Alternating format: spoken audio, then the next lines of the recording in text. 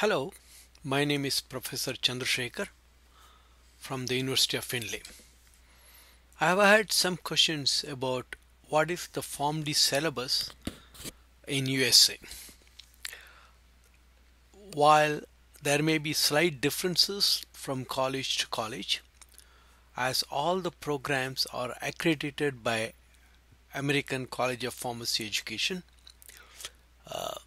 the syllabus are very comparable. They pretty much tell you what a pharmacist syllabus should achieve, and they leave it to the colleges on some flexibility on how it has to be achieved. This being spring, the whole campus is blooming with flowers, and we just had our graduation last Saturday. The courses on the left are called pre-professional courses, and all students complete that in the first 2 years before they start the professional courses in the P3 year. This is where the major catch is. In most Indian programs, we only do the professional courses. In US, almost all the undergraduate degree has a component which requires you to master a little bit of languages, little bit of culture, history, religion, etc. So even if you have done a 4-year degree from another college, because you have not done any of those courses, you cannot be directly put at a higher level. And another problem is that there are a lot of pharmacy students from India who may have done a 4-year degree and a lot of science, a lot of pharmacy courses, but they have not done any biology.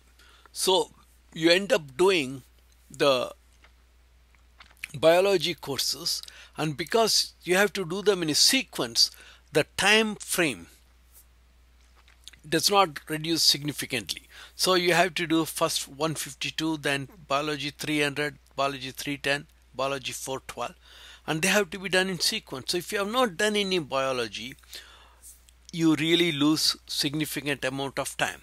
So my suggestion will be that if you are interested in pursuing a Pharm D degree in US after doing a B Pharm or something, somehow during a summer or from another community college, please complete some of the introductory biology courses that will help you to get ahead. All of our students who transfer into the program, most of them will join at the P3 level.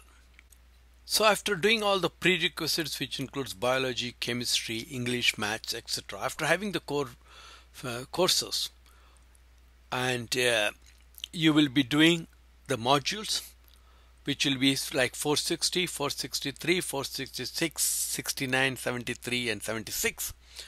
And then during this pharmacy curriculum, you will also be getting 50 hours of EP, intermediary pharmacy practice experiences, which is necessary so that you can finally end up doing the advanced pharmacy practice rotation in the 6th year.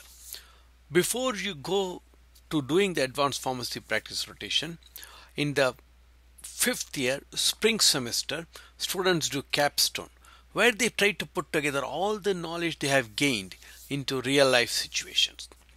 This is just the second portion of the same page so that you can clearly look at it and how many credits are there.